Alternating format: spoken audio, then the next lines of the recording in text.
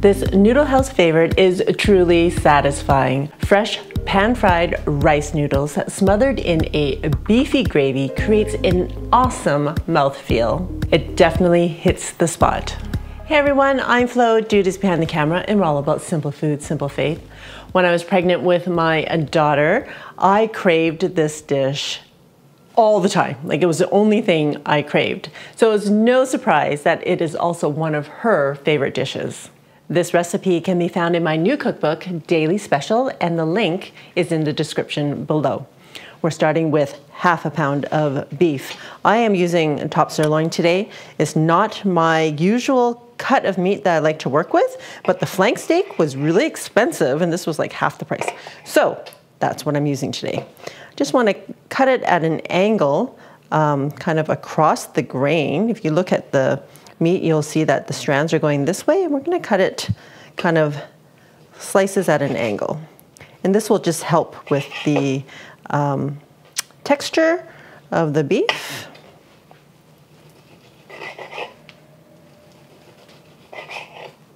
And once your meat is sliced, you're going to transfer it to a bowl. Okay, adding a teaspoon of soy sauce.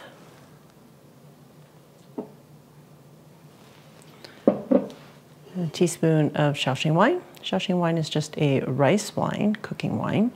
If you don't have it, you can use a dry sherry, or we've been known to use bourbon in the past. You can just use regular rice wine. If you don't want to use it at all, just add another teaspoon of soy sauce. And 1 teaspoon of cornstarch. That will just help to velvet the meat, and that adds to the mouthfeel.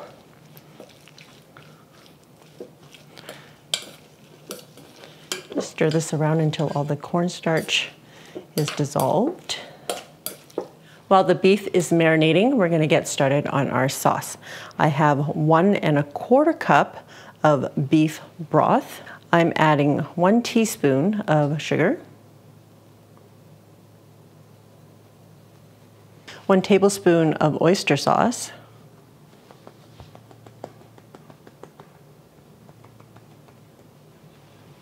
1 tablespoon of dark soy sauce. And dark soy sauce is going to give it a richer brown color. But if you don't have dark, you can always use regular soy sauce. And that's it. I'm going to give this a stir. Oh, one last thing. 1/4 teaspoon of ground white pepper.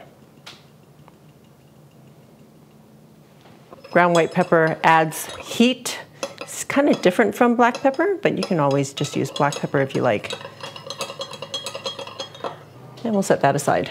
That was the sauce for the gravy, and we have another sauce for the noodles. I have 1/8 of a teaspoon of white sugar, and I'm going to add 1 tablespoon of dark soy sauce.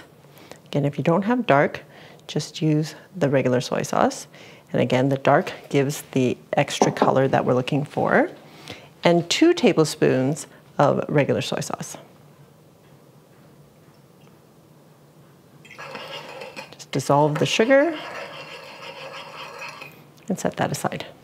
Remember the tips of the green onions that I've been planting? Well, this is just like 1 stem of greens that grew from one of them. So I'm just going to use this 1 giant stalk of green onion.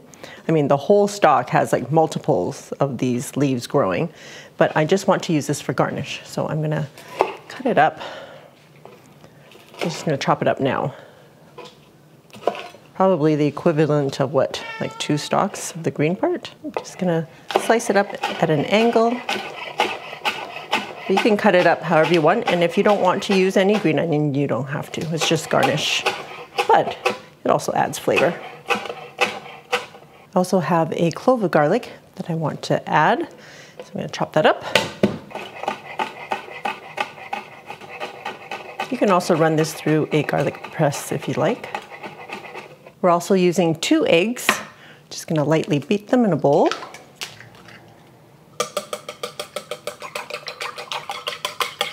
Okay, that's it. We'll set that aside. We're using fresh rice noodles today, and I am very privileged to be able to find freshly made rice noodles. But you can also get them in the refrigerator section in most Asian markets, already cut, but I'm going to cut these myself. So just about 3/4 inch thick. That's how I like it. I'm just going to separate them a little bit. They don't have to be like individually because they're very thin otherwise, like that. So I just leave them kind of like 4 or 5 layers thick. Separating them will just make it easier for you to stir fry. Right, we're going to get started. First with the noodles. So I'm going to heat up my wok on medium-high. You want to see that wisp of smoke and then add your oil. I'm using avocado oil today, 2 tablespoons. I haven't tried avocado oil. This is my very first time, but I read that it is good for high heat, just the same as canola oil and vegetable oil. So I thought I'd give it a try. And adding my noodles now. Stir fry this for about a minute. Kind of heat it through.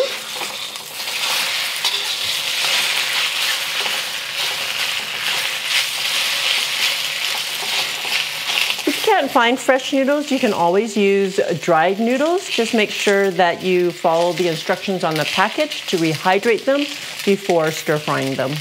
Then we're going to add that sauce for the noodles, which was the soy sauce and dark soy and sugar. I'm going to make sure that the sauce is evenly dispersed. The noodles, so the noodles are nicely colored.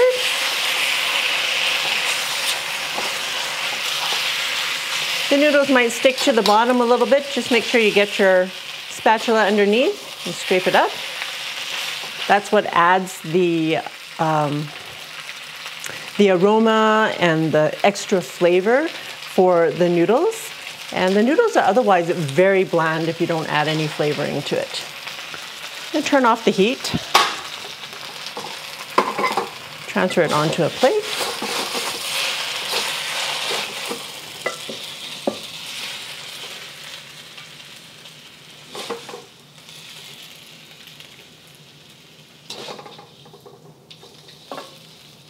Turning the wok back on to medium-high, adding another tablespoon or 2 of oil. We're going to get our beef going.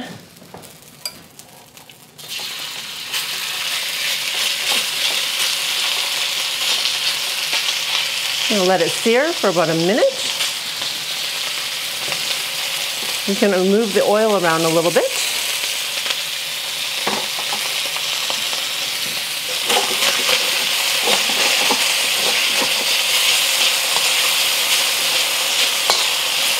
I'm going to cook this until the beef is about 80% cooked through.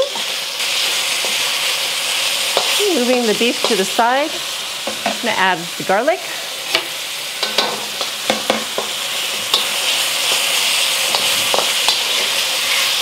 Just stir fry for another 30 seconds or so until you smell the garlic.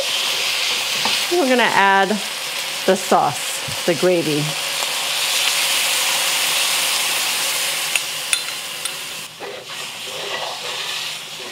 Here you can scrape up some of the bits at the bottom, kind of like deglazing. We want this sauce to simmer. In the meantime, we're going to make a cornstarch slurry to thicken the sauce. About a tablespoon of cornstarch. And a tablespoon of water. It has to be cool or room temperature water.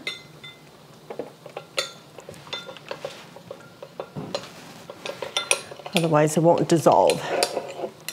Sauce is now simmering. I'm going to add our cornstarch slurry. Try to give it a good stir. Turning down the heat to a low, medium-low. Oh, this looks so good. All right, I'm going to add our egg. Just kind of drizzle it in ribbons.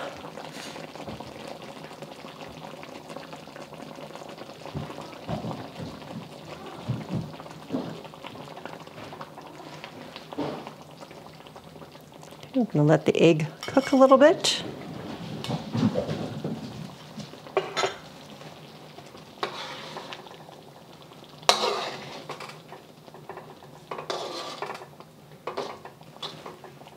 Right, turning the heat off. See how that dark brown color is coming out? That's because of the dark soy.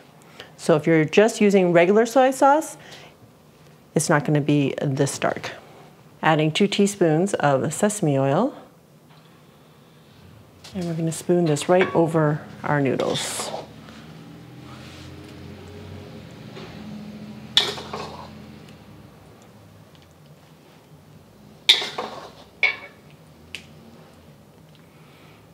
I wish you guys can smell this. It smells so good. Another option is if you don't have access to this rice noodle, you can always just serve it on top of rice and it would be delicious. I'm putting it down because it's too heavy.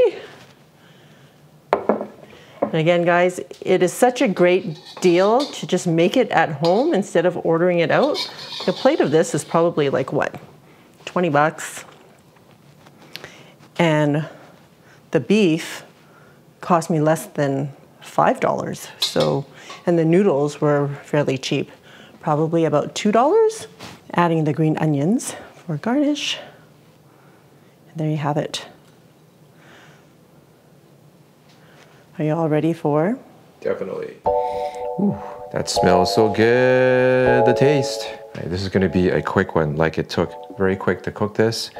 I'm gonna just dig in there. Look at this.